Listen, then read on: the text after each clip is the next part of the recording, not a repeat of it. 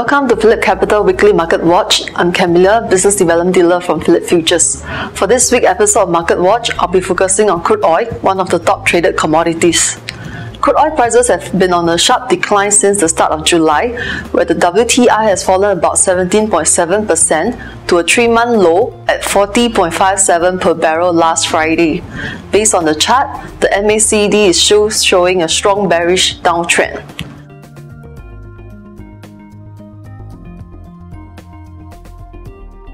One of the fundamental reasons why oil prices hit a 3-month low is a surprise inventory figure from the US EIA, where crude oil inventory increased by 1.7 million barrels last week. Analysts were actually expecting a decline of 2 million barrels, and in fact, this is the first increase in over 2 months.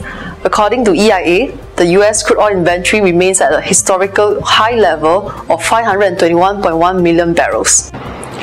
Looking beyond basic fundamental factors, another big influencer for the fall in crude prices is the US dollar. Commodity prices are generally inversely related to the USD, and the rationale being a stronger USD makes dollar-pegged commodity like oil more expensive to buyers using other currencies. People in those countries therefore cut back on its oil usage, which leads to a fall in oil prices.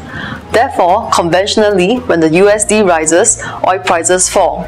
Based on the chart comparison, we can see that the inverse relationship of the US dollar and oil prices.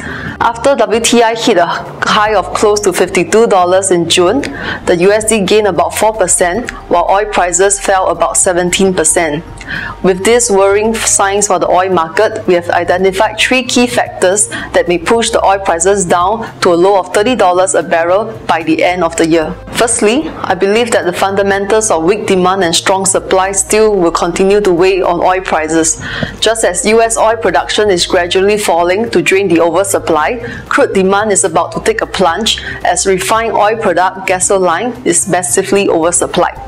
The EIA reported that the US gasoline stockpiles are at its highest seasonal level since the 1990s. Refineries are the true consumer of crude oil, and a glut of gasoline could weigh significantly on oil prices.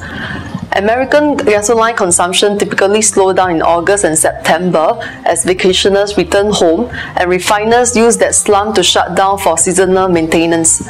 As you can see from the chart, over the past 5 years, refiners' demand for oil has dropped an average of 1.2 million barrels a day from July to October. With the current excess gasoline in the market, refiners may close their doors sooner and for a longer period of time during their seasonal maintenance, taking further demand out of the market. Secondly, the OPEC has reportedly boosted its production by 0.7% to 32.9 million barrels a day in June. The OPEC has increased production instead of freezing or cutting production to support the oil market. Therefore, I believe that the next OPEC meeting on 30th November would not yield much result in supporting oil prices. Furthermore, the supply disruptions such as the workers' strike in Kuwait, attacks in Nigeria, and wildfires in Canadian oil sands are also gradually easing, which adds to the concern of the current oil glut. Thirdly, the growing global market uncertainty could potentially push USD higher as a safe haven currency and in turn bring oil prices lower in the coming months. I've summarized it into 3 T's as follows. The first T, terrorism. The recent attack in the French city of Nice killed 84 people, which is the 3rd major incident in the European country over the past 18 months, and it causes much concern globally. Second T, Turkey. Although the coup in Turkey failed at overthrowing the president, it might still cause political unrest and add anxiety in the market. Last but not least, the third T, Trump.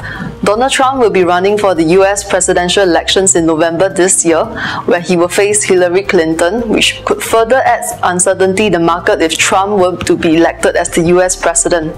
Therefore, in summary, given the massive oversupply in the refined product gasoline, coupled with the increased oil production from the OPEC countries, with the rising global uncertainty in the market, we expect crude oil prices to fall further over the next coming months to $30 a barrel by end of the year. With this, we have come to the end of this week's edition of Market Watch. For more information on the risk and return of investing in the crude oil market, you may approach any representative from Phillip Futures. Please subscribe to us on PhillipCapital YouTube channel and Facebook, and stay tuned for more Market Watch videos. Thank you.